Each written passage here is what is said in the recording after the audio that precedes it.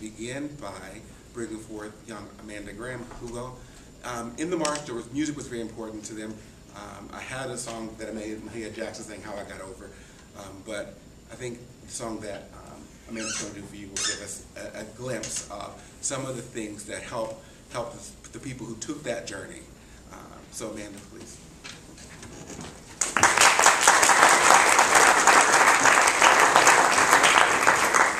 Hello? Is it working? It doesn't matter if it's not working.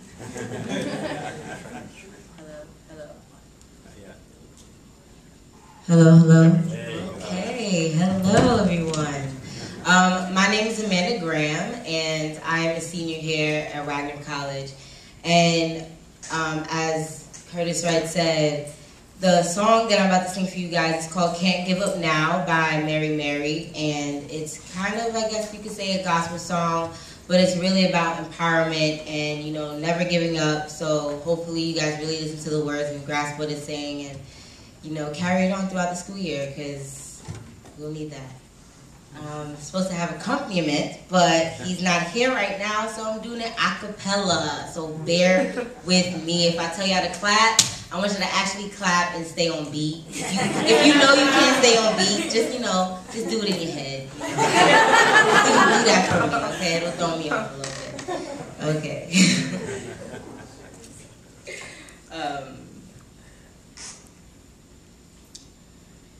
There will be mountains that I will have to climb, and there will be battles that I will have to fight, but victory or defeat is up to me to decide.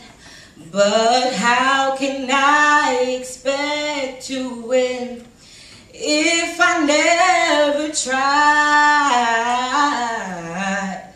I just can't give up now.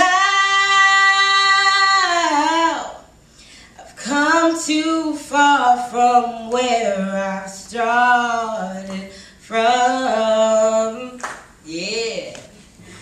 Nobody told me the road would be easy, and I don't believe he's brought me this far to leave me. Never said there wouldn't be trials, never said I wouldn't fall, never said that everything would go the way I want to go.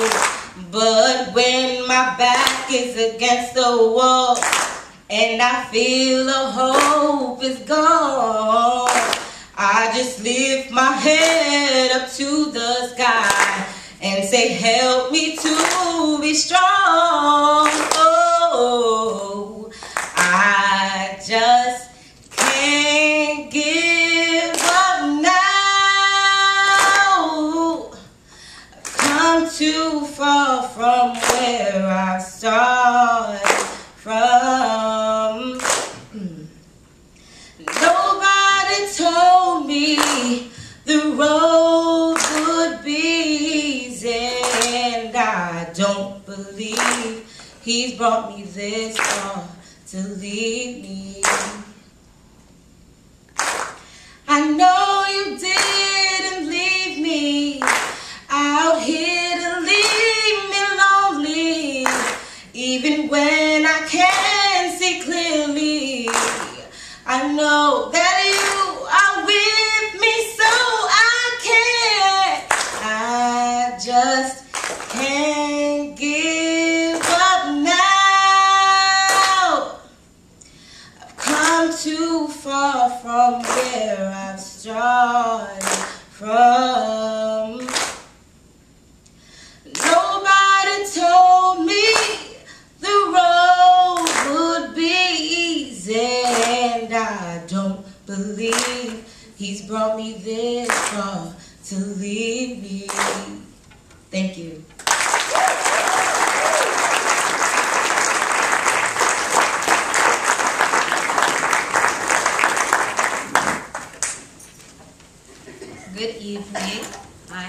Sabrina Slater, and I have the honor of serving as your chaplain intern for this fall semester. I also have been charged with giving the invocation for this evening. Invocation, big word. It's a verb meaning to call on, to invoke, to give. So you can consider it perhaps an opening prayer. Dr. King, Dr. Martin Luther King Jr. was a reverend. He was a preacher, a real preacher, the kind of preacher who spoke not only with authority, but with relevancy.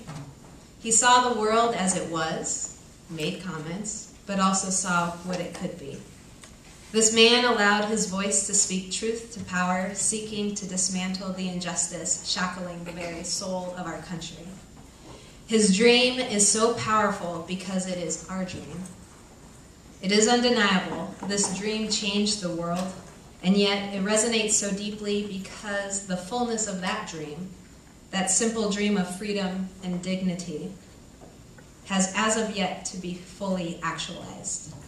Dr. King walked up to the pulpit of each of our hearts and gave a sermon that was heard around the world. Today, as I walked around and I spoke with people and listened to people, I heard something incredibly profound. Somebody said, "I just don't want to get used to this. I just don't want to get used to this." The invocation for tonight is a request. May we be disturbed. May we be uncomfortable in the presence of injustice. May we continue dreaming until indeed we see the glory of the Lord that can only be revealed in love, the kind of love that just does not let us get used to this, to death of any kind. For indeed, injustice is to allow the death of the dignity of a fellow sister, brother, mother, father, daughter, son. May we be uncomfortable in the presence of injustice. Amen. Amen. I hand this over to President Dr. Guarasci.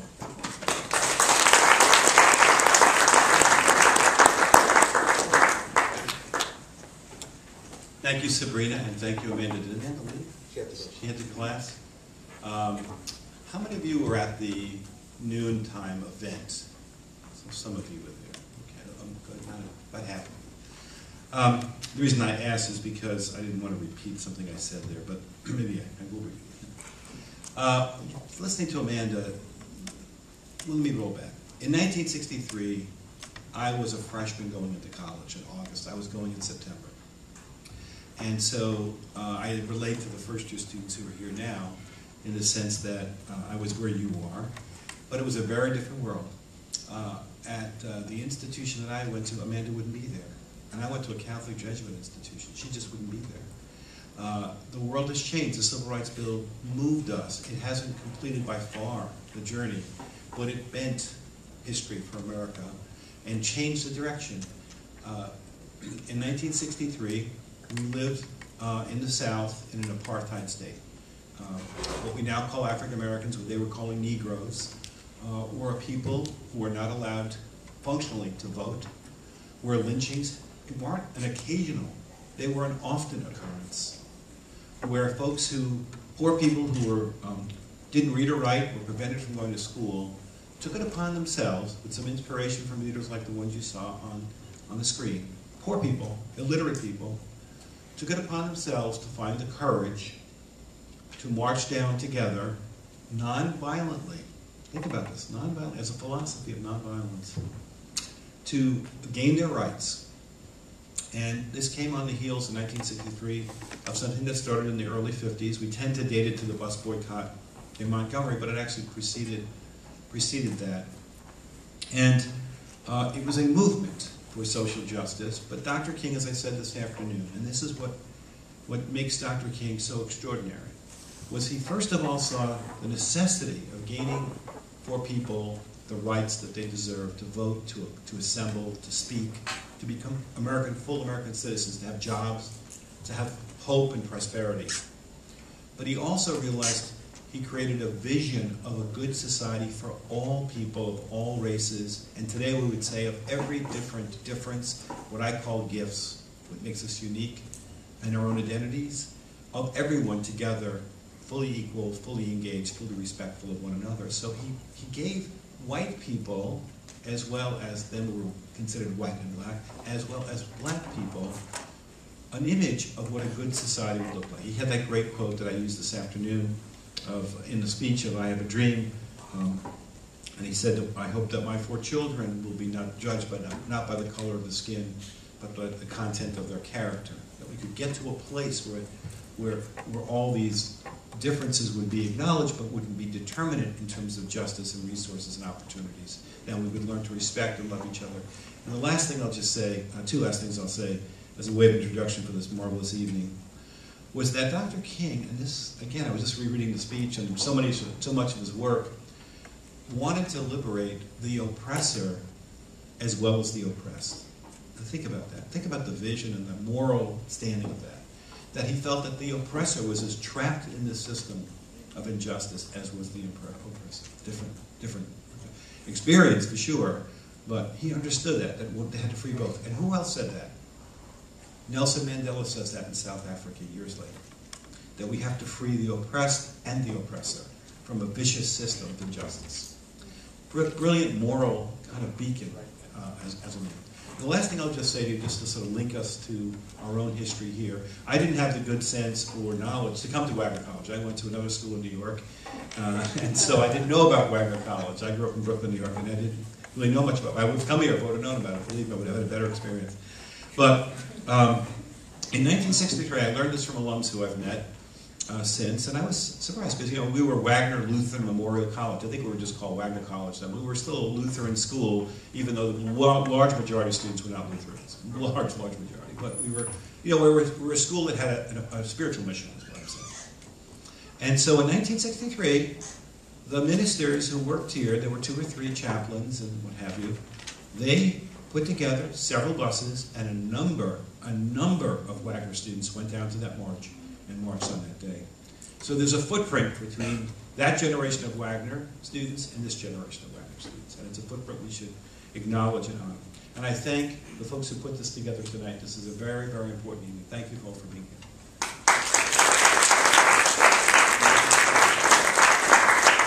And now, the little mighty might of our campus here. And I don't know how she's going to get over this. And I don't know where this podium came from. This may have come from the March in Washington. I don't know where the regular podium is, but here's Lily McNair. Thank you, Dr.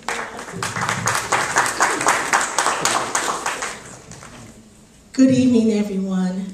And again, yes, I echoed President Guarasci's thanks, sincere thanks and gratitude to the organizers of this commemorative event.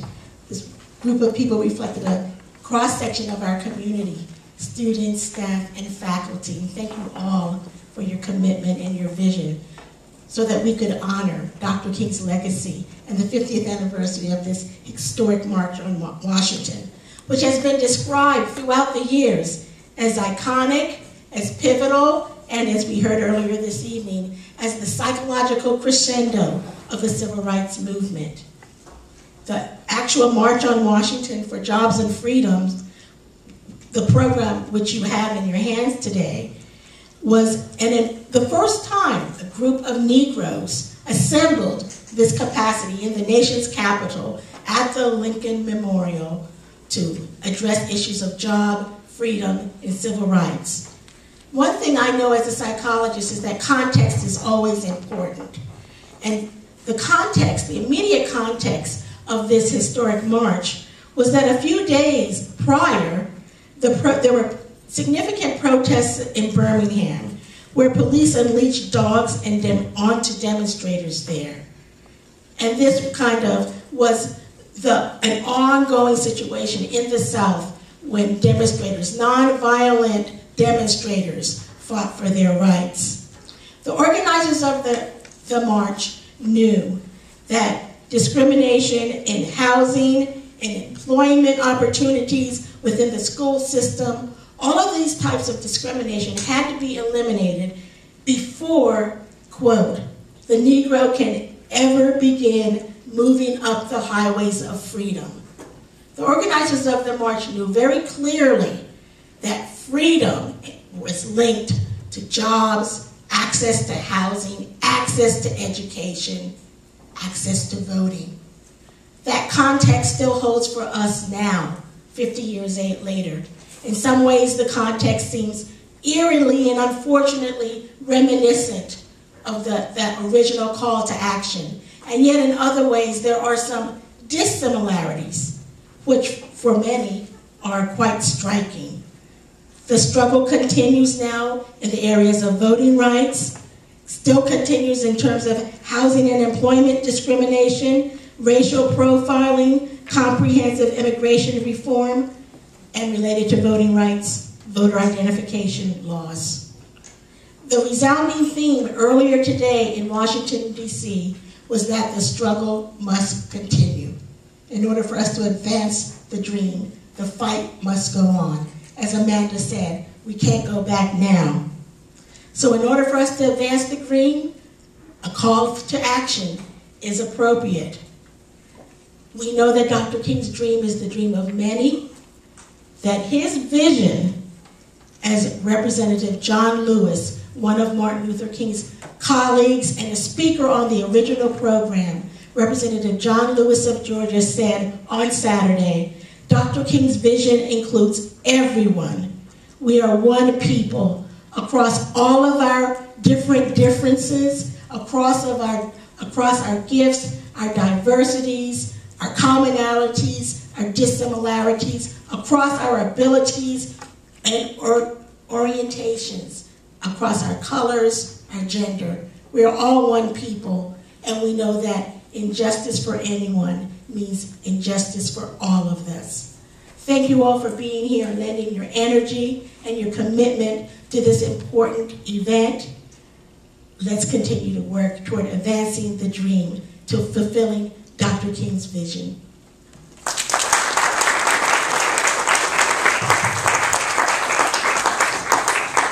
Thank you, Dr. McNair. Truly a standard bearer and an example of progress that Dr. King worked so hard for, and we are so fortunate to have you with us. And another amazing individual we're fortunate to have with us is Dr. Rita Reynolds. Dr. Reynolds is a standard bearer for us on campus. She is a professor in the history department. She chairs the Expanding Horizons program so that she can make sure that when we leave this institution and interrogate injustices and information in other places that is done properly. You know, we call her a teacher, we call her a mentor, but the most fortunate among us call her a friend. So please join me in bringing Dr. Rita Reynolds here so she can give a historic perspective.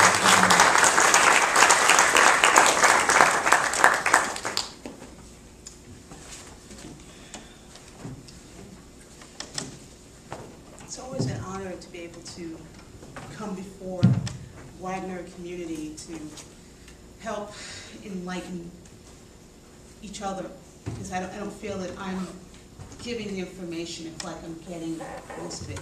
I don't know how I'm going to follow Dr. Guarasci because he's basically still my thunder. With the information, he should have been the historian because he did a fine job sort of trying to put it in context. But what I'm going to try to do as a historian is to talk a little bit about what caused this massive grassroots movement that by 1963 was overwhelming. It wasn't simply a movement for African Americans, but it was a movement that asked all Americans to take part to address this notion of inequality. If you were a student and you lived in the North and you were white, you were asked to take part in this march. If you were a poor sharecropper who lived in Mississippi, you were asked to come and take part in this march. If you lived in Kansas, you were asked to take part in this march. A lot of people during the time knew a little bit about the discrimination, knew a little bit about the inequality that African Americans had experienced, but unfortunately there weren't classes that they could take to learn the whole process, where it began, why it was so pervasive, why African Americans were so angry and willing to put their lives on the line for equality, this thing that was central to the way white Americans saw their existence in the United States. This notion that the Constitution protected your rights, African Americans did not experience it. But we're going to go back to 1863. For anyone who's taken any of my classes, you know that many of them deal with the issue of slavery. We don't have time for that. But we will talk about what happens when slavery ends. One of the things that is amazing about this March on Washington is the idea that it celebrated the 100th anniversary of the signing of the Emancipation Proclamation. In 1863, President Lincoln authored and signed the Emancipation Proclamation, freeing almost 4 million slaves residing in the Confederate States. While his actions were largely symbolic, Northerners and Southerners alike understood the moral victory Lincoln's document represented. It would take another 2 years to end the war between North and South and amend the Constitution to formally and finally abolish slavery. In December of 1865, Congress adopted the 13th Amendment, ending slavery in the United States. I wonder if in 2 years we're going to have another celebration, right, for truly the formal legal ending of slavery. Actually, I would like to see that. I'll be here. Curtis will talk. African American men, women, and children who resided in the slave South for the first time experienced freedom. Freedom meant the right to own themselves, their labor. They were free to choose where they would live, who they would labor for, who they would marry. After almost 250 years of bondage in first the British colonies and then the United States, they could legally name their own children without the fear of seeing a family member or loved one sold away on the whim of a slave owner. With the end of enslavement and the beginning of radical Reconstruction brought with it citizenship rights. The 13th Amendment was not enough to guarantee that. In 1870, African American men, since women at this time did not get the vote, women would have to wait almost 50 years before that would occur. African American men could for the first time cast their vote and run for office, and office they did. African American men voted in overwhelming numbers, entering the voting booth at a rate of almost 90% compliance. Could you imagine if, in fact, at our last election, 90% of our population cast their votes as citizens? This was seen as a privilege and also an obligation, something that we don't see today. During Reconstruction, the time after the Civil War, blacks were also allowed to educate themselves and their children. Here, too, from the very young to the very old, African Americans attended school, most in one-room, dirt-floored shacks, to learn how to read and write so they could make decisions that had been denied them under slavery. The freed people also created and attended religious services, no longer required to attend church with whites who used Christ to reinforce racism and slavery. Blacks opened AME churches, Baptist churches, Episcopal churches, to name a few, to worship the Christian God who delivered them from slavery. This American racial revolution of sorts was short-lived, and with the end of Reconstruction and the exit of federal officials and troops from the South, blacks were once again at the mercy of their hostile former masters and poor whites who did not want to see African Americans given racial, political, or social equality. From 1877 to 1954, African Americans were denied their most basic citizenship rights. The Supreme Court ruling of Plessy versus Ferguson in the 1870s institutionalized the doctrine and legalized the doctrine of separate but equal. With it, Southern states were given the right to legally discriminate against blacks in housing, education, voting, employment, and in other public accommodations, including transportation and dining, but not exclusive to those two. The vote was categorically denied African Americans, and with it, the right to have a say in their legal rights. Those who challenged white rule could face mob violence and experience lynching from an angry white mob. Black children were denied formal education by white-controlled educators who held the purse strings of local schools. blacks were dedicated to the most demeaning employment opportunities. Some Southerners, Southern black men who obtained formal education or college education as lawyers or other professionals, were not allowed to ply their trades and found themselves working on the railroads as porters, seeing to the needs of whites. Actually, this is really, the Pullman porters were in fact slaves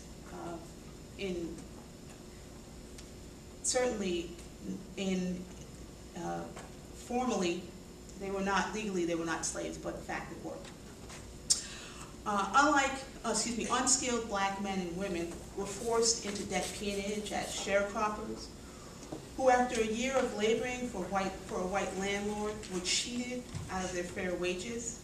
At the end of the year, black sharecroppers found themselves in deeper debt than when they began. Historians, and I find myself included in this, like to make neat packages out of history.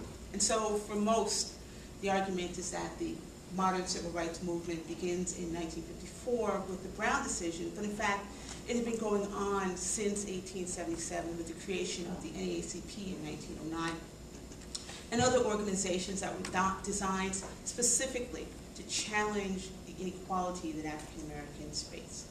But for our purposes and for time, we will argue that one of the defining and early moments of the civil rights movement is the 1954 legal decision by the United States Supreme Court that formally ended separate but equal in education. The Brown decision determined that separate and equal was in fact not equal, and that African Americans were denied the constitutional rights. There was no place, quote, for racial discrimination in education. Later, in the next year, 1955, a young Martin Luther King, Jr., a minister and an unlikely and unwilling one, became one of the leaders of the Montgomery bus boycott, which was one of the first organized grassroots movements that boycotted city buses in Montgomery, Alabama, that humiliated African American riders by requiring them to sit in the rear of buses or stand over empty seats so white riders could enjoy their ride in comfort. With this creation of a formal grassroots movement headed by poor, uneducated, middle class, educated men, women, and children who were African American, majority of whom lived in the South, and faced the daily humiliation and discriminatory practices, decided that it was time to make a change, and that this movement, for them, would either see a change or it would end in their own death. Faced with Klan violence, cross burnings, bombings, firings, and other acts of intimidation, African Americans stepped forward to fight for their citizenship rights. So I'm going to end it here.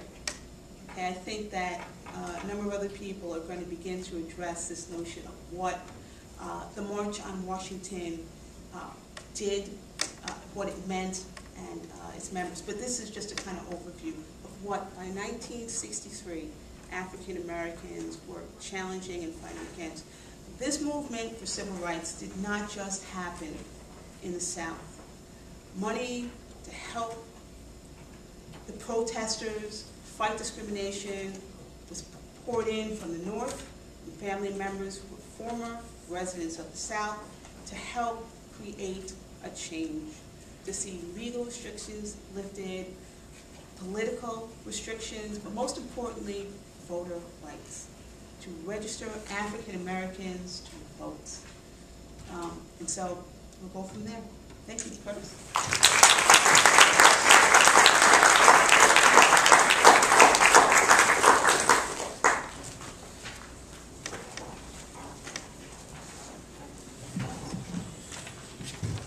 Arrested over 40 times and brutally beaten during the civil rights campaigns, John Lewis was the youngest and most radical of all speakers at the March on Washington. Invited to represent the Student Nonviolent Coordinating Committee, or the SNCC, Lewis's remarks bespoke greater faith in grassroots movements than in the White House. In consequence, The 23-year-old's speech was censored but remained powerful in its call for revolution. A 6-time senator and the only still living speaker at the march, he remains respected by Republicans and Democrats today for the faith in the beloved community. Darnell will share with us a few lines from Congressman Lewis's address.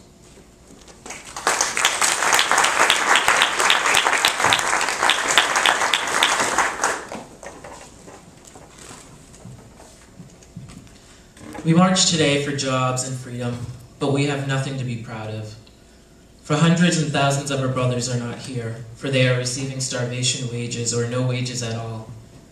My friends, let us not forget that we are involved in a serious social revolution. By and large, American politics is dominated by politicians who build their careers on immoral compromises and ally themselves with open forms of political, economic, and social exploitation. There are exceptions, of course, and we salute those, but what political leader can stand up and say, "My party is the party of principles"? To those who have said, "Be patient and wait," we have long said that we cannot be patient. We do not want our freedom gradually, but we want to be free now. We are tired of seeing our people locked up in jail over and over again. I appeal to all of you to get into this great revolution that is sweeping this nation.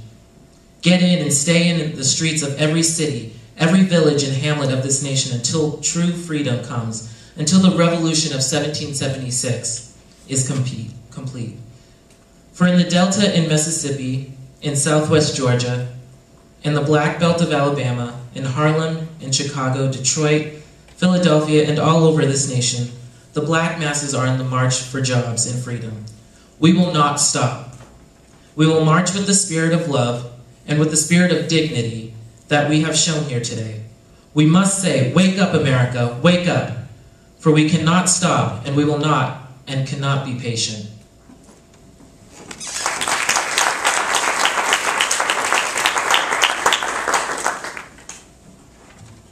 While women stood side by side with men at the protests and sits, they were not always provided with the opportunity to be seen as leaders. That history tells us they were. One particular leader was Josephine Baker. Baker is remembered by most people as the flamboyant African-American entertainer who earned fame and fortune in Paris in the 1920s. Yet through much of her later life, Baker became a vocal opponent of segregation and discrimination. Often initiating one-woman protests against racial injustice, in 1963, at the age of 57, Baker flew in from France, her adopted homeland, to appear before the largest audience in her career. The 250,000 gathered at the March on Washington. Wearing her uniform of the French Resistance, of which she was active in World War II, she was the only woman to address the audience. Becca will share with us excerpts from her speech.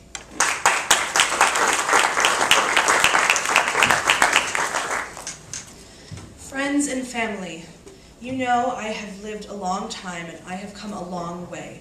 And you must know now that what I did originally for myself. Then later, as these things began happening to me, I wondered if they were happening to you. And then I knew they must be. And I knew that you had no way to defend yourselves as I had. And as I continued to do the things I did and to say the things I said, they began to beat me. Not beat me, mind you, with a club. But you know I have seen that done too. But they beat me with their pens, with their writings.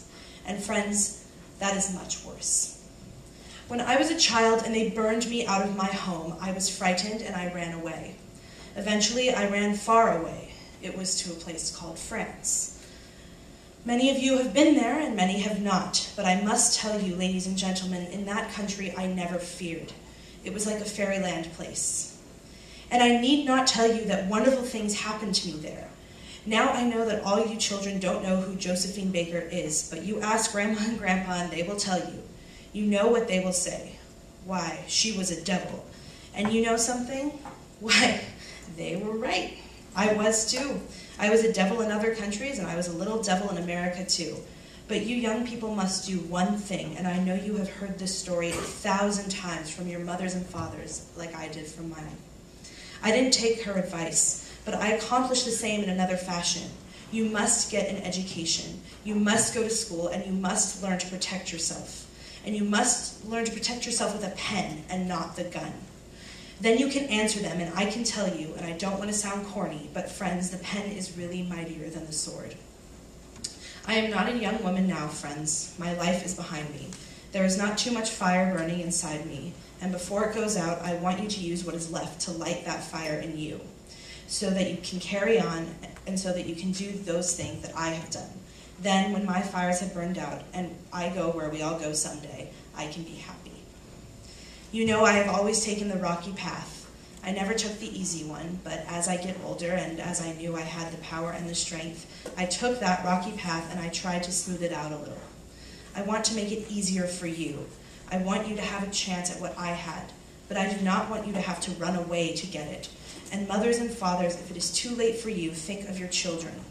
Make it safe here so they do not have to run away, for I want you and your children to have what I have.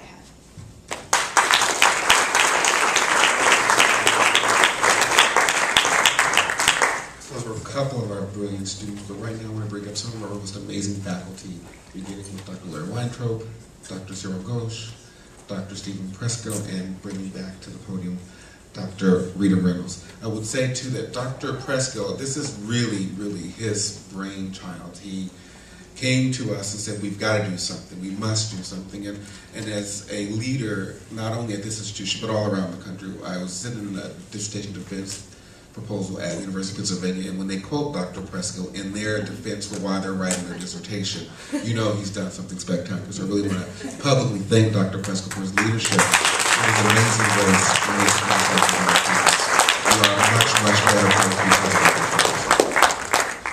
And they are very flexible. We had a different set of panelists coming forward, and those panelists had to back out the last minute, and they graciously offered their support here today. So they're going to come forward and give us an amazing panel.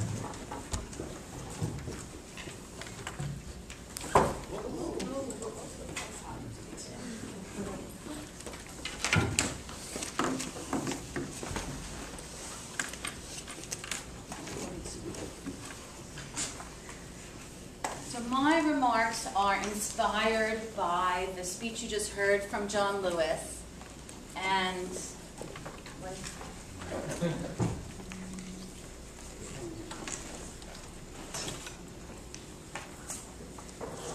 And it's specifically focused on what 16 to 23-year-olds accomplished during the March on Washington, particularly John Lewis, who was 23. But it's a comparison a little bit of the goals of youth then and the goals of youth now, in a way that I hope you will really be able to connect with. And before I start talking about John Lewis, I just wanted to reference someone a little closer to home and in some ways less nationally significant. He wasn't one of the big 6 leaders of the march. He didn't speak on the steps of the Lincoln Memorial. He was just an ordinary 16-year-old who had gotten involved with the Congress of Racial Equality, one of the many organizations that was fighting for civil rights in the 60s. And like many of the young people and people of all ages across the country for the March on Washington, he took it upon himself to come to Washington, D.C. And in this case, this group from Brooklyn actually walked to Washington, D.C. from Brooklyn, starting off by taking the ferry from 69th Street, which some of you may know was before there was a Verrazano Bridge, and therefore landing in Staten Island, not far from Wagner College, and continuing on his journey. And so I think it's a really important reminder of how important it was that ordinary people, ordinary young people participated. He wasn't just involved on that one day. He was actually involved with picketing a hospital in Brooklyn, which refused to hire African Americans. There were similar problems on Staten Island well into the 70s, also in relation to schooling, and also in relation to shopping, where African Americans could shop at certain stores on Staten Island, but were not allowed to try on the clothes before they purchased them. And so there was also a Congress of Racial Equality on Staten Island that Dr. Reynolds and I had the honor of interviewing some of the leaders of that group. But again, just like I hope you noticed from the speech that John Lewis gave, that the priorities of young people are a little bit different than some of the themes that have been remembered in history in the March on Washington. It wasn't just about, brotherhood and interracial connectedness, as much and as important as that is, but that there really was a focus about jobs. It really was about fairness and equity. And so when we judge the March on Washington and whether or not it accomplished its goals, we have to really judge it for what it meant to the people who were involved, and not just 3 or 4 lines from Martin Luther King's speech, however beautiful and eloquent they might be.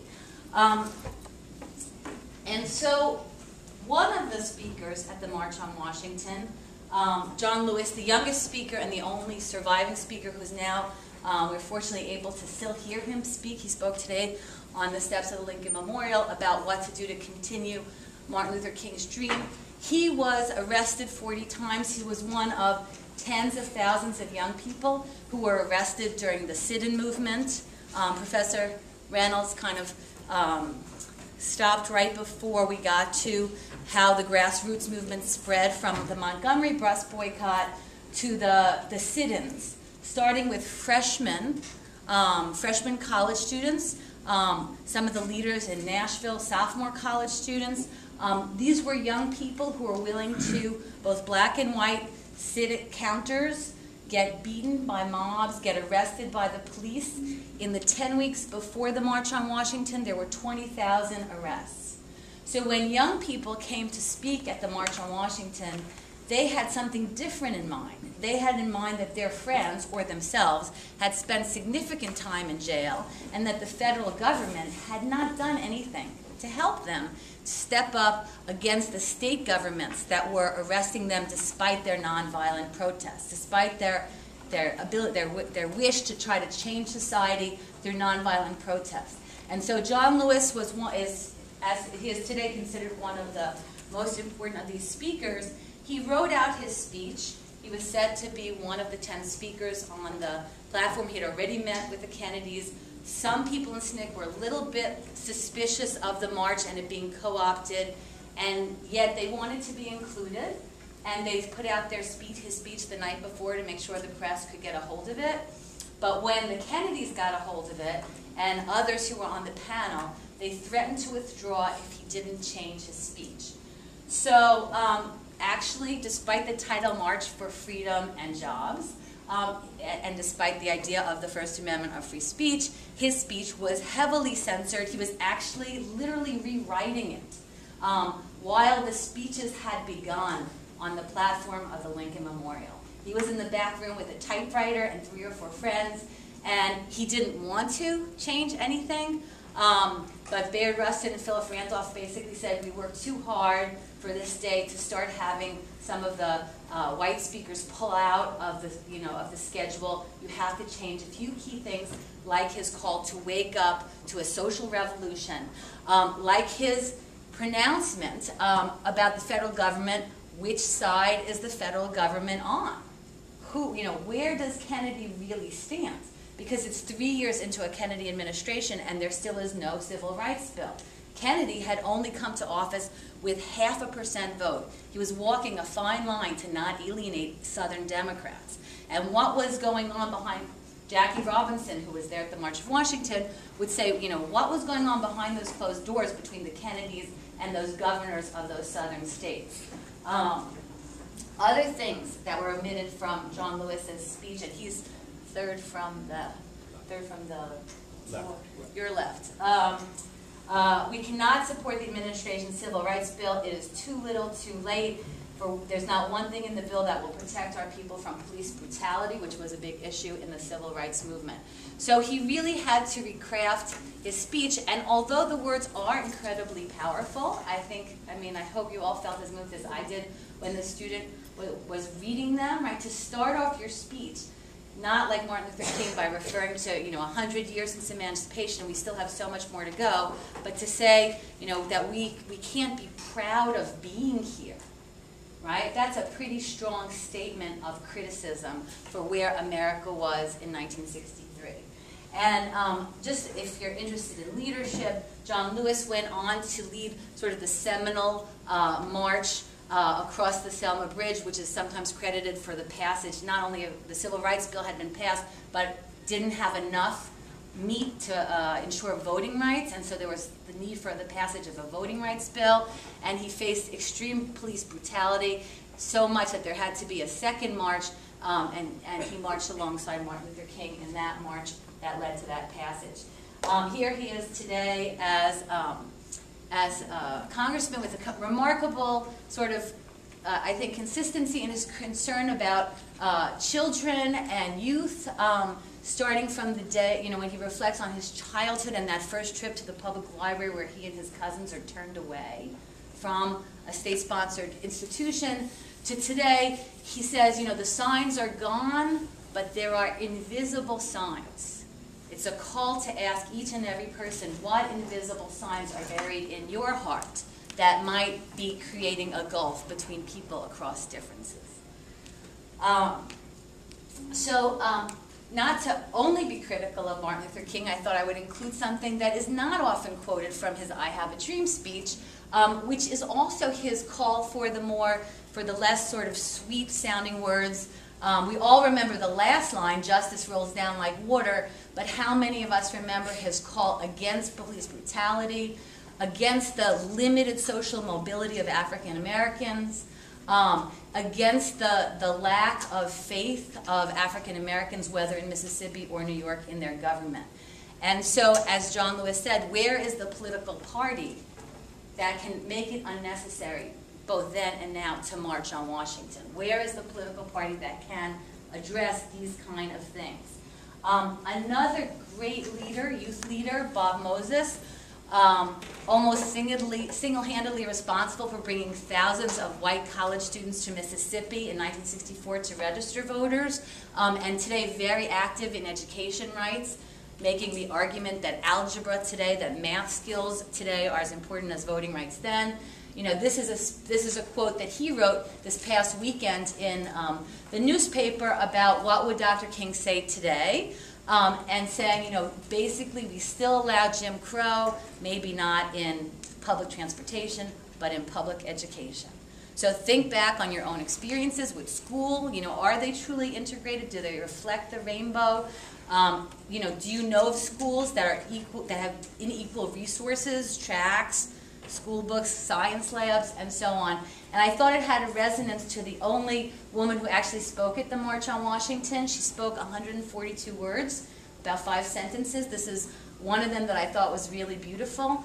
We will walk until we are free, until we can walk to any school and take our children to any school in the United States. You know, can we say that that has happened in 2013?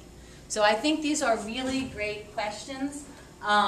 There's a really interesting map I came across. It actually, I don't know if any of you know of this, it's from the University of Virginia. There's a little dot for every single person in the United States in the census, and you can zoom in by block to see what kind of segregation there is. Blue stands for white. I think it's green is African American. This is New York City. You can sort of see Staten Island, and you can see that there's still plenty of separation between races. So I think John Lewis and the other youth leaders would want us to say, you know, what still needs to be done, just like they were critical of the Kennedys and the government and even their, you know, the traditional black leadership. You know, what's the next step? What can young people do? You know, we are the agents of change. So I hope that that will, you know, sort of inspire some of you to think about, you know, what's the next steps you want to take to make Dr. King and everybody at the March on Washington, all 250,000 of those people, to help make those people and their grandchildren's dreams come true. Thank you.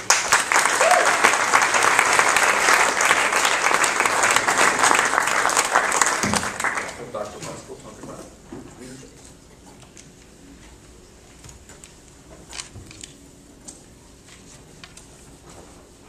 So I sort of want to build just a little bit on what Lori said and then talk about somebody who wasn't honored at the March on Washington but should have been. Some of the goals for the march that I think we've forgotten include eliminating segregation and promoting educational justice.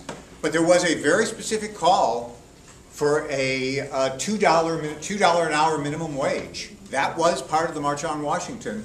A $2 minimum wage, by the way, today would be over $14 an hour. We're pretty far from that. We're at $7.25 an hour. So on that basic economic issue of a minimum wage, which is tied to so many other issues, we have not done well. The single best way to address the problem of hunger in this country, we now know it, is through a higher minimum wage. And yet we haven't had the will to move there. The single best way actually to deal with widespread poverty is to raise the minimum wage. So on these economic issues, on jobs, I was looking at the budget of the Labor Department in the United States. It's in the $10 billion to $13 billion range. That is a drop in the bucket of the federal budget, and the Labor Department budget is now far less in proportion to the whole budget than it was years ago, certainly under Lyndon Baines Johnson. So again, another place in the area of jobs where we just haven't made much progress and have so much more work to do. But I want to take a few minutes to mention someone who wasn't featured at the March on Washington. I believe she was there, but I'm not positive. And her name's Ella Baker. Ella Baker was one feisty, tough leader, and the leaders of the civil rights movement tended not to like her very much, tended not to want her, give her a really strong leadership role. And yet of the big six groups that helped organize the march, Ella Baker had a strong relationship with 4 of those groups, probably was more versatile, more accomplished, had more experience than any other leader, male or female, who was at the March on Washington. So think about the big 6. We've got A. Philip Randolph representing the sleeping car porters. We've got Roy Wilkins, whom we saw up there, representing the NAACP. We've got John Lewis representing SNCC. We've got, who's the guy who represents Urban League? Huh? No, not Russ. Not Farmer. James Farmer's core, and then the Urban League. I'm just not remembering it. Whitney Young. Whitney Young represents the Urban League. Of those organizations, Ella Baker, and then of those organizations, Ella Baker had strong relationships with a number of them. When she was an activist in New York in the 30s, she became the head of the branches of the NAACP, the leading organization for civil rights in the United States. And the head of branches meant that she went to all the local branches all over the South and sometimes in the North, checking up on them, finding out about their progress, really beginning to learn the grassroots issues around civil rights. And she did that for years. Not long after that, she associated with CORE, the Congress of Racial Equality, and they did some very early freedom rides. Long before the freedom rides of the 60s, they were doing freedom rides in the 40s. Bayard Rustin was part of that, a number of other people. James Farmer was a part of that. But Ella Baker wanted to go on those freedom rides. She wanted to take her life in her hands because they were very dangerous. As we know what happened to people on the freedom rides, again and again, people like John Lewis had their heads busted in.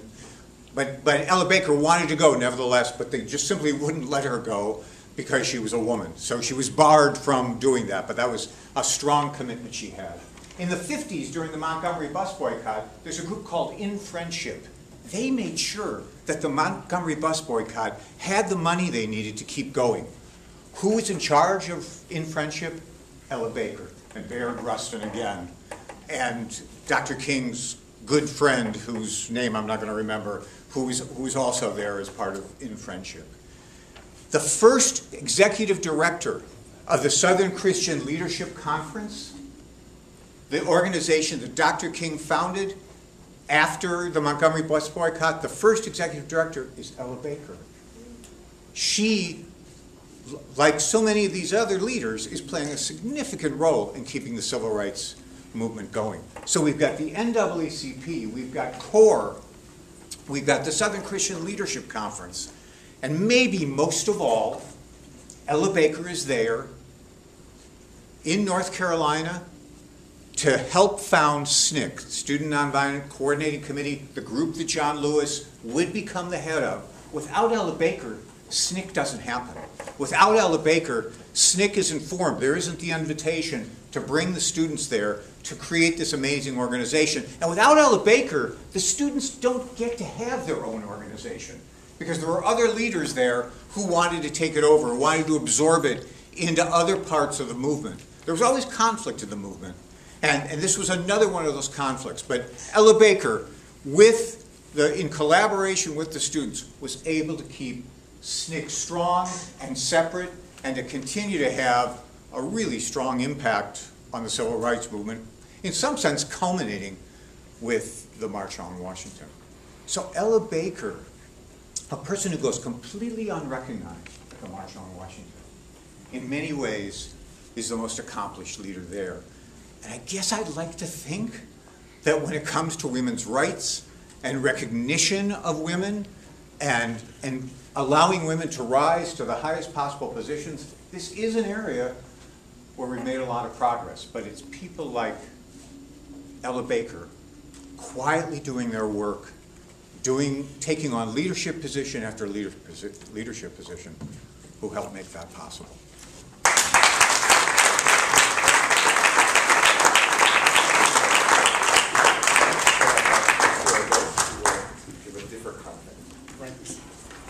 Thanks, Curtis.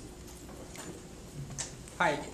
I want to say two things, basically.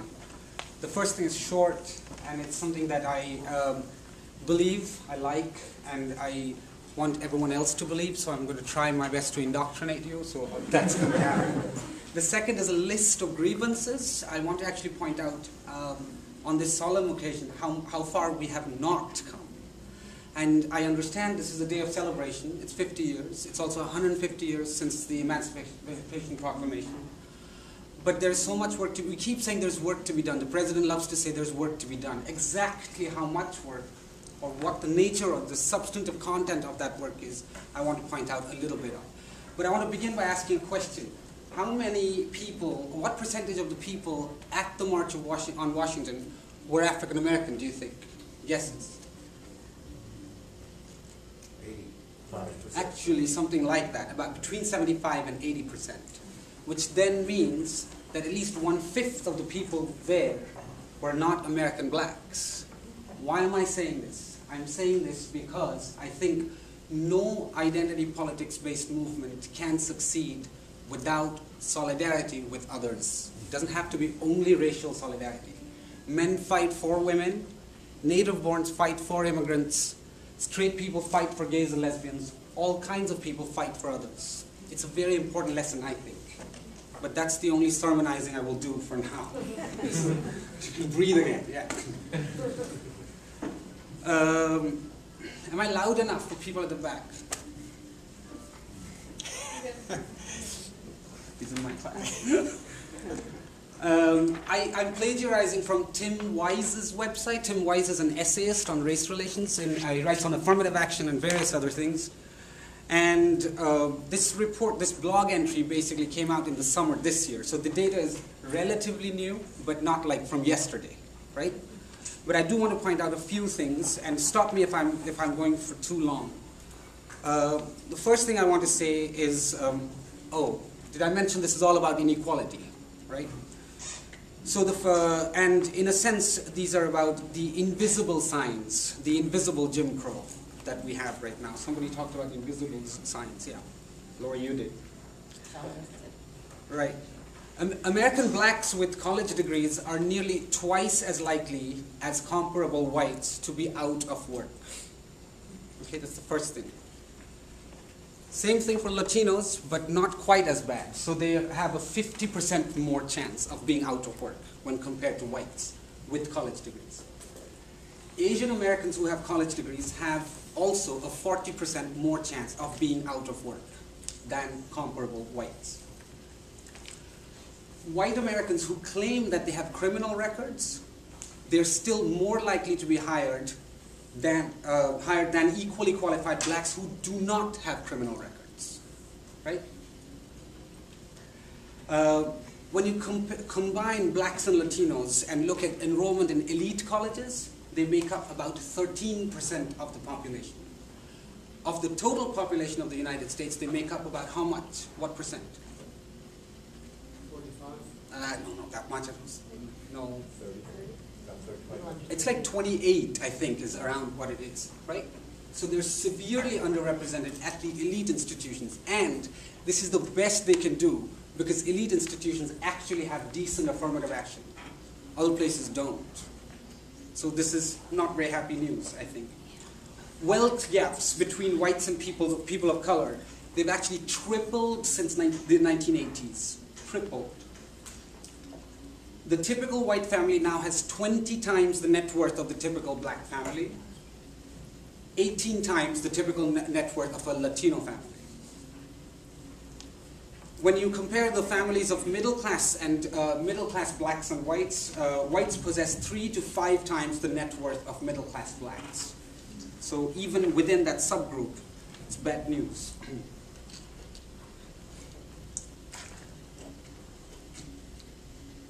Can go on and on. The typical black or Latino student attends school with twice as many low-income students as the typical white student. We know this. Some of this is familiar.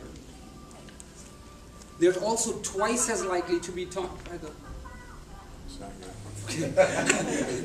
Right. They're also twice as likely to be taught by the least experienced teachers and half as likely to be taught by the most experienced teachers. Companies routinely fill up to half of their new jobs by way of recommendations made by pre-existing employees. This disproportionately favors whites. And this is not from this blog, but Tim Weiss says this in another context. If your name sounds black, you have a 50% higher chance of not being called for an interview, for a job interview in this country today. Even in work settings where black Americans comprise most of the high percentage of workers, in the managerial positions, we almost never have black Americans represented.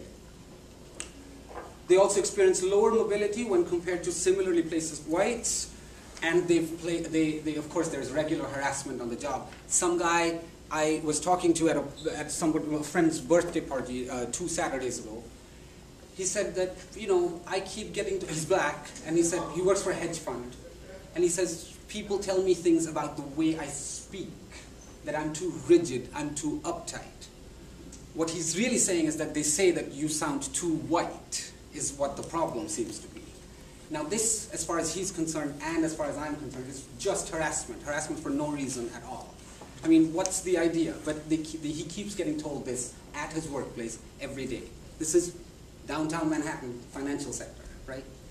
You wouldn't expect this to happen there, but it does.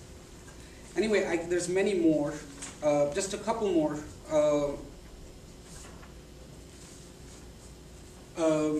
Black children are twice as likely to die in infancy as white children in this country. Black teenagers have unemployment rates that regularly hover around 40% and are 2.5 times the rates for white teenagers. If you grew up in a black family in this country at this time, your parents would have been twice as likely to be out of work when compared to white families, and 3 times as likely to be poor when compared to white families. And finally, if you had committed a crime as a youth, you'd have been 6 times as likely to be incarcerated for that crime than if you were white. It's a long list, and I plagiarized. So if you want to actually see the blog, send me an email. It's not that hard to find me. I'm on the Government and Politics website. I'll send you the web link if you want to know more. Just want to say that since we're taking stock, it's kind of important for us to know that we live in quite a racist society. And it's bad for many people of color, but it's especially bad for black Americans, I think. So while we're celebrating it, we should also pause and be sad, I think. 50 years is a long time, right? We haven't come that far. Yes, we don't have, rules about getting up and giving your seat to a white person on a bus, but still, it's not all positive. Sí.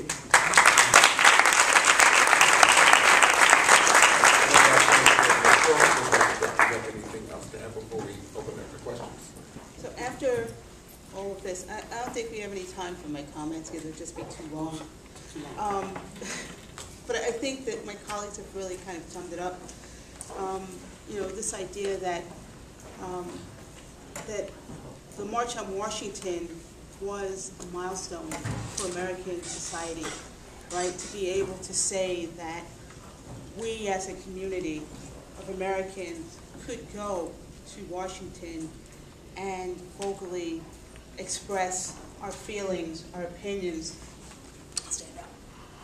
our opinions about the way African Americans were treated without fear of being molested or run out of DC, I think is significant for the time. I agree that we still have a long way to go. But I think that one of the things that we're doing right now is the opportunity to learn about these movements, right? To be able to say that we as a community on Wagner are willing to make a change, whether it's through civil engagement or civic engagement, whether it's through education, right? By teaching students about what it means to be a leader, right? By using those young leaders from the civil rights movement who spent their time not in classrooms, and I'm not saying you shouldn't come to class, but by going out during summer break and going down to Mississippi, right, and getting paid something like $2 a week to help African Americans who were poor and uneducated, right, who were intimidated, who were afraid of losing their jobs if they spoke up, to go down and help these people vote so that change could be made. That is significant, and that is a lesson that we can still learn today in a society where, when you look at unemployment, African Americans are almost, double, triple what whites experience in terms of employment when the economy goes south. When we have a mayor in New York City who really believes that stop and frisk is the right way to go, that racial profiling is acceptable in 2013, we really do have a long way to go. And I think that it's these types of things, right, where we're able to sit and talk about what happened and why we still need to go forward. A couple of years ago, SNCC had their 50th anniversary at Shaw University in North Carolina. And some of these people that we talked about who are still alive, a lot of the kind of unnamed, unknown student workers were actually there. And I gotta tell you, these people were amazing. A lot of them who were in their 60s, you could see they were really suffering from the beatings that they got when they were younger. Some of them were in wheelchairs, others were using canes. I mean, you could see that these people were suffering because of the beatings they got at the hands of the Klan, and yet not one of them had any regrets about going down to Albany, Georgia, about going down to Birmingham, Montgomery, and other places. Not one regret. If they had to do it again, they would. And there was this one point where there was a presentation on the freedom songs, and they were playing a video clip of a group of workers singing, and all of a sudden, the audience, with all of these former civil rights workers, right, started singing these at the top of their lungs. All of a sudden, they were back in 1963. They were there, and I have to be honest with you. I was way too young to have experienced any of that, but sitting in that audience, it was very emotional, and I started to cry, and I thought to myself, oh my goodness, if this is just a little bit of what these people experienced, it must have been an amazing time to sacrifice everything, in many cases, for someone you didn't know.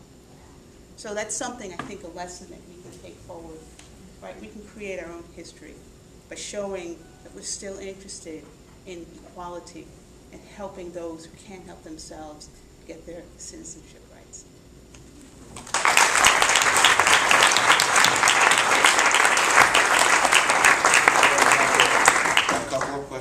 panelists. Are there any from the audience? No? Too distracted. So I will, because you know the whole theme of our, oh, I'm sorry, Gary. So you guys are talking about CORE and Civic and SCLC. So I'm just wondering, where are we today? Like I've heard obviously of NAACP meetings and that, but I haven't really heard of these organizations. Are they still trying to tackle these invisible issues that exist, and are they trying to recruit student youth members to join the organization? I'm just wondering if they still are present. The urban leagues still very much around, and as you said, the NAACP, there's definitely no SNCC, right? SNCC is really an administrative Is that right? body. I mean, they still do minimal things, but they are not the kind of force that they were in the 1960s. I mean, SNCC kind of splits. They expel the white members, and part of the leadership goes towards black power and the Panthers. So, I mean, they really haven't been a functional organization for quite some time. And the SCLC Right. still goes around, on. pretty much is functional. But it's a great, I mean, it's, you know, as a theme, you know, where are the activists similar to the activists of that time? It's a good question, and I don't know if we can name a really active organization other than NAACP. Well, I think as individuals, many of them are still around. They're writing, they're telling their stories. So a lot of sort of local civil rights history from people who were members of SNCC are actually in the pipeline.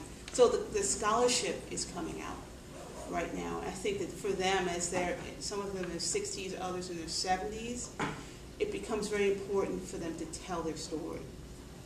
And so I guess maybe, you know, for them, that is the kind of logical next place to go. But I think most of them are still very active in their local governments, taking part in making changes. And I would imagine that since the Voting Rights Act, you know, has pretty much been dismantled, we'll hear from them again.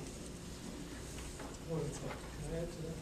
I wanted to say, I know this looks like a transitional moment, but you don't want to miss the music that's coming in a minute. But I wanted to say that one thing that came out of this struggle was that a lot of colleges and universities, especially beginning in the 1970s, started to have black studies and institutes for black arts or black literature or just black studies in general. And I think a lot of it reached another phase, which was a more institutionalized, where the leadership would train up other people, and it stopped being at the national level of activism. It started to be more of something that was slightly more in the mainstream and part of academic institutions and other things. So I think some of it kind of morphed into that. So I agree 100% with you. When I was a student at the University of Massachusetts in Black Studies or African American Studies program, of the 6 or 7 founding members of the department who were all professors, all of them except for one were members of SNCC. So, you know, as I said, now they're in this place where they're writing their stories, but also, you know, teaching people like myself and others who were coming after me, you know, what it meant to be a civil rights activist and how to be one. Another question, Dr. Guarasci. I hesitate to speak, but I just feel compelled to say something. I think a lot of the we're in such a desperate, dark moment, no pun intended, dark moment politically, where we don't trust politics, that so much of the move for social justice has moved to what we call civic engagement. And civic engagement is different than political engagement. It's akin to it, but it's different. That civic engagement is about bringing us here at the college into the lives of people in communities that are challenged and people of need, and working together with them as legitimate partners. So it's that same notion of partner that Cyril was talking about. But it's building a democratic culture, building a culture of us, of not me, or how we're different, but rather how we support each other. That's an interesting moment. It will be joined inevitably by a political movement. of some proportion, particularly as the demographics of our society are changing so dramatically. But this is an important precedent and an important precedent to that political movement, because when that movement comes back, we will have much greater unity across the things that separate us, of all the identity issues and all the other kinds of issues, immigration and so on and so forth. We'll have so much greater sense of respect for one another and experience with each other. That's the important thing. Experience with each other, learning from each other, and building a better politics when that comes. I want to, I mean, there's this national conversation around, is education worth the cost? I think what you know tonight is that if you are taking any of their classes, is worth every single penny. These are some of the most amazing and prolific academics you'll ever meet. So please join me in thanking them for. And speaking of great academics, I would like to bring forward Dr. Weston.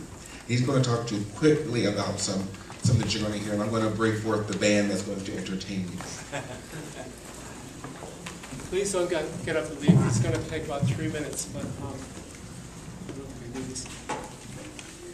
I lived in Latin America for a long time. I lived in Costa Rica, and while I was in Costa Rica, the Nicaraguan Revolution happened. And this was something that was a change that was a long time coming. You had this dictator who had oppressed his people for 25 or 30 years. And the way that this movement happened was that a group of musicians wrote music that would be performed in communities and even in churches, and it became the folk music of people. And this music brought about a consciousness that brought about this change. And this slow kind of wave grew and grew and grew until it became absolutely inevitable that Somoza would be overthrown. Something much more akin to what happened in the United States happened in South Africa. Nelson Mandela was deeply inspired by Martin Luther King, who had been inspired by Gandhi. The movement, the anti-apartheid movement in South Africa, which was also not only a movement of blacks but of sympathetic whites, but primarily of black people in South Africa, led eventually to throwing off this system of racial separation. There was a tremendous body of amazing African choral music and folk music that grew up around this movement as well. And folk music, I think you'll find throughout the ages, has at times been something that has bound a nation together, given it identity, and given movements voice. If you were at the Oval at noon, I was talking about Pete Seeger. Pete Seeger was a song collector and a folk musician, and he worked with the United Miners, he worked with a number of groups, and he would unite people in song. Folk singing was a very big part of American life in 1963, and among the people that were present at the Lincoln Memorial on August 28, 1963 were Bob Dylan, I think you've all heard of Bob Dylan, who had risen up in the folk music movement but was pretty much known as a protest singer as well. And with him, his one-time girlfriend, Joan Baez, who, by the way, was born on Staten Island. And whose father taught in the physics department. Yes, there you go. So there's a real strong Wagner connection with 50 years ago today on the Lincoln Memorial. Bob Dylan had written a song, Where Do All the Flowers Go? What's the name of that song? It's Blowing in the Wind, Blowing in the Wind.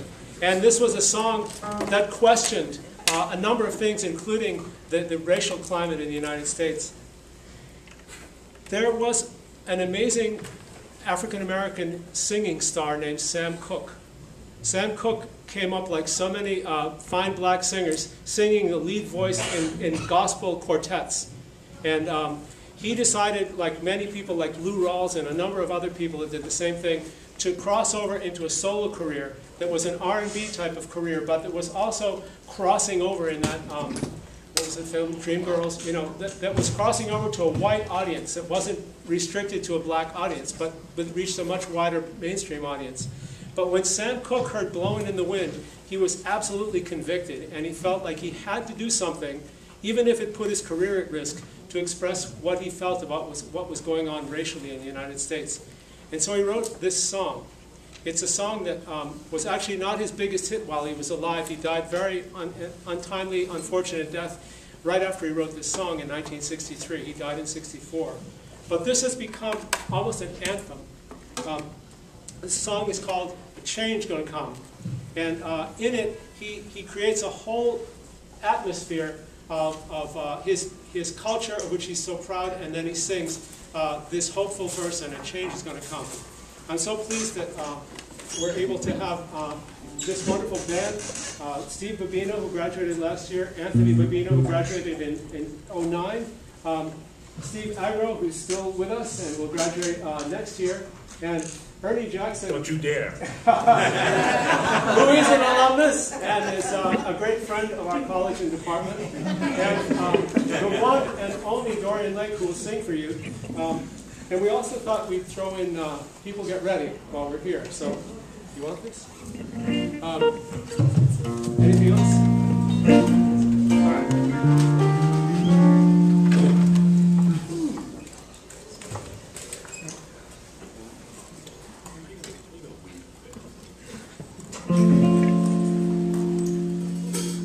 I was born by the river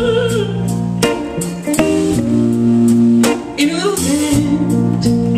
Oh, just like the river I've been running ever since. It's been a long time coming, but I know a change gonna come. Oh, yes, it's been too hard, but I'm afraid to die,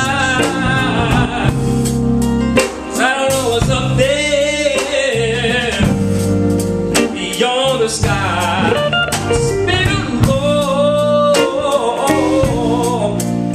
a long time coming, but I know change gon' come.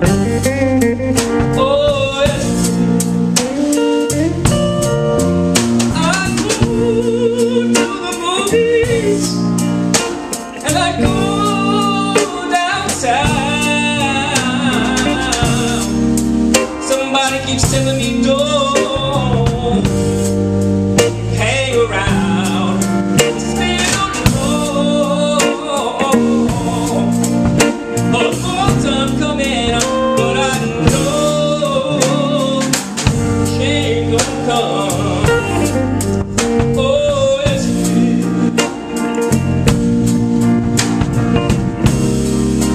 Then I go to my brother,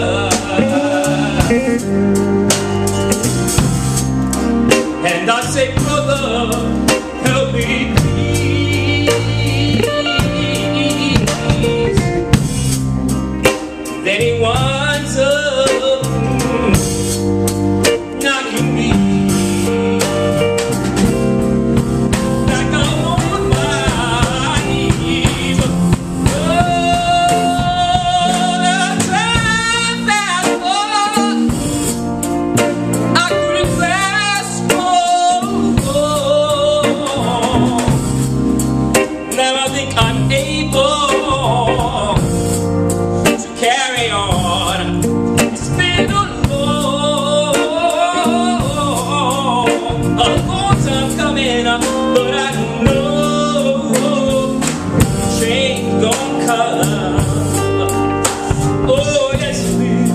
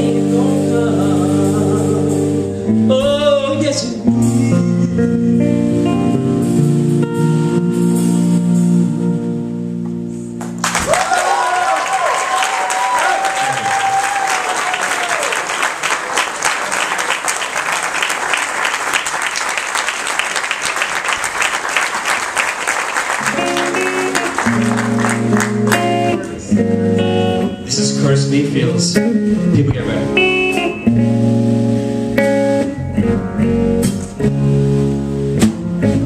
People get ready. There's a train coming. You don't need no baggage. You just hang on board. All you need is faith to hear the deal's drumming. You don't need no ticket. You just thank the Lord.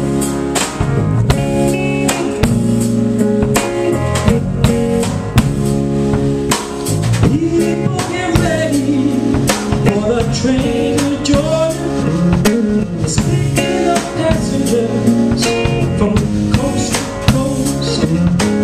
Faith is the key. Open the doors and board them. This whole world those who love the most.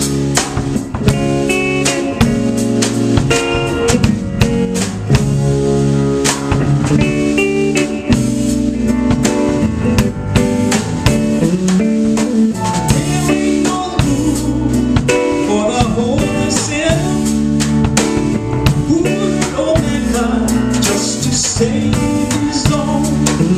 Have pity on those whose chances grow thin, but there is no hiding place against the kingdom's throne. Oh, people get ready, there's a train coming. You don't need no begging, just get on board. All you need is faith, and hear the Jesus coming. You don't need no ticket, you just thank the Lord.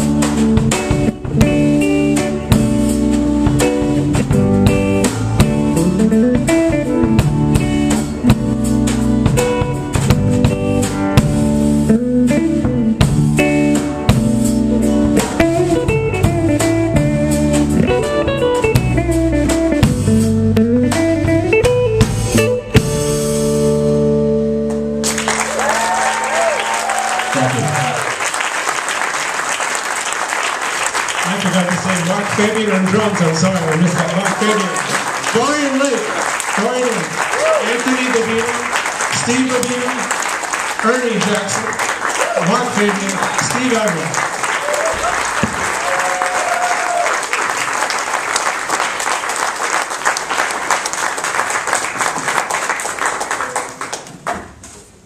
Thank you so much. So while they are disassembling, we're going to ask Becca to stand over here. Oh, okay. Oh, I'll get out of the way. Oh, and I get to hold the microphone. This is awesome.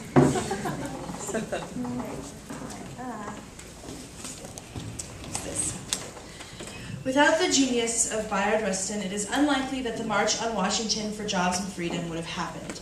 As with so many of the events that shaped the civil rights movement, including the Montgomery bus boycott and the perilous freedom rides to integrate interstate buses, Rustin was the mastermind who pulled the strings behind the scenes.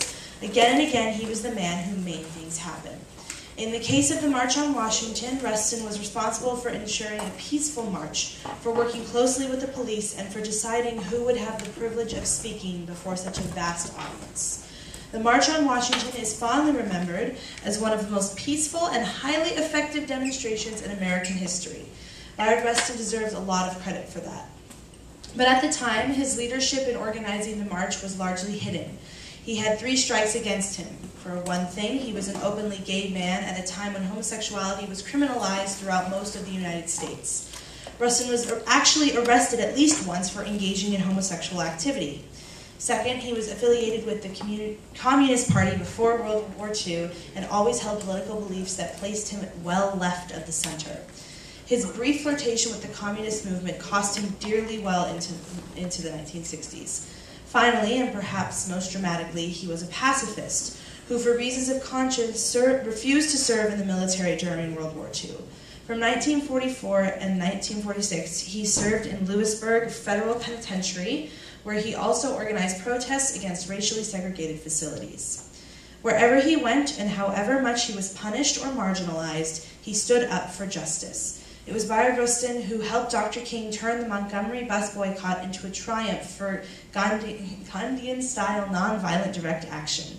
It was Bayard Rustin who risked his life twice riding buses throughout the South to draw attention to the injustices of racially segregated public transit.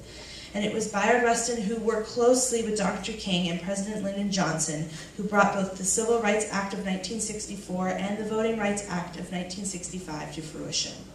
Like King, he was a drum major for peace and righteousness. He is remembered for the idea that the best lives are lived by those who stand up for what is best in all of us. And this is a quote, when an individual is protesting society's refusal to acknowledge his dignity as a human being, his very act of protest confers dignity on him. Next, we will have an excerpt of speeches he gave later in life to connect gay rights to basic civil rights.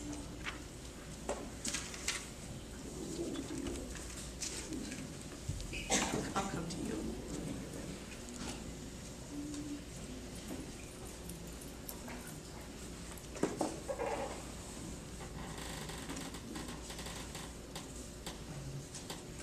Oh, did I put it in the back? Oh my God, I'm so sorry.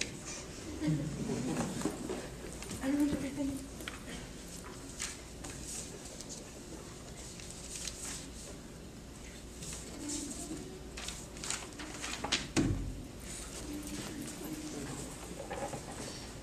Today, blacks are no longer the litmus paper or the barometer of social change. Blacks are in every segment of society, and there are laws that help to protect them from racial discrimination. The new niggers are gay. It is in the sense that gay people are the new barometer for social change. The question of social change should be framed with the most vulnerable group in mind, gay people. The Stonewall riots were the beginning of an extraordinary revolution similar to the Montgomery bus boycott, in that it was not expected that anything extraordinary would occur. As in the case of the women who left the Russian factory, and in the case of Rosa Parks who sat down in the white part of the bus, something began to happen. People began to protest. They began to fight for the right to live in dignity, the right essentially to be oneself in every respect, and the right to be protected under law. In other words, people began to fight for their human rights. Gay people must continue this protest.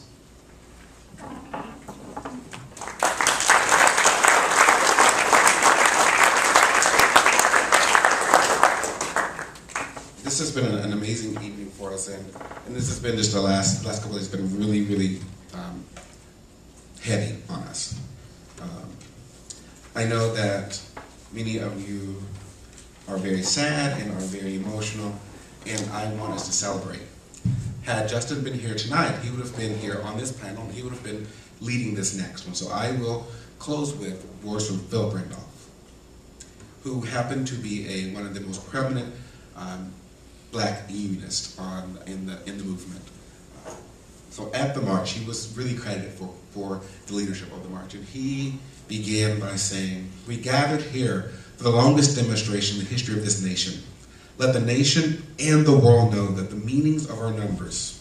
We're not a pressure group. We are not an organization or a group of organizations. We are not a mob. We are the advanced guard of a massive moral revolutions for jobs and freedom. This revolution reverberates throughout the land, touching every city, every town, every village where black men are segregated, oppressed, and exploited. But the civil rights revolution is not confined to the Negro, nor is it confined to the civil rights for our white allies. Know that they cannot be free while we are not. And we know that we have no future in a society in which 6 million black people and white people are unemployed and millions more live in poverty, nor is the goal of our civil rights revolution merely the passage of civil rights legislations. Yes, we all want public accommodations open to all citizens, but those accommodations will mean little to those who cannot afford them.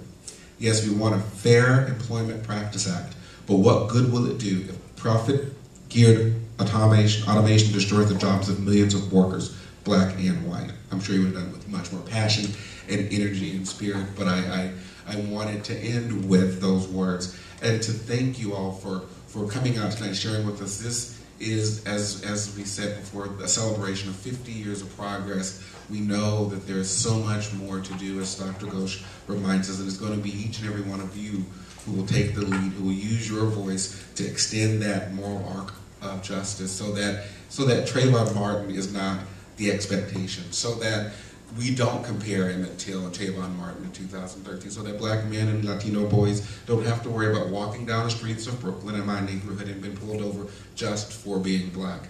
So that every student, no matter who they are, or what sport they play, or what class they take, come to Wagner College and know that they are here because they are equally as qualified and even more talented because of all of their attributes. This is the day that you are ready to take the lead. And I am so proud to be a part of this community, and I'm looking forward to how you, the new leaders, are going to help us move forward. So please join me in thanking Becca Barrett,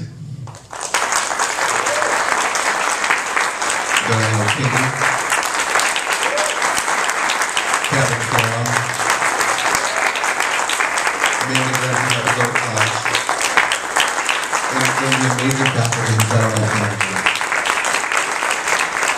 As you leave, there are cookies and there's punch, soft drinks. I can't attest, I don't know why we are drinking Shasta versus Diet Coke, but this is what we have. So we'll make do.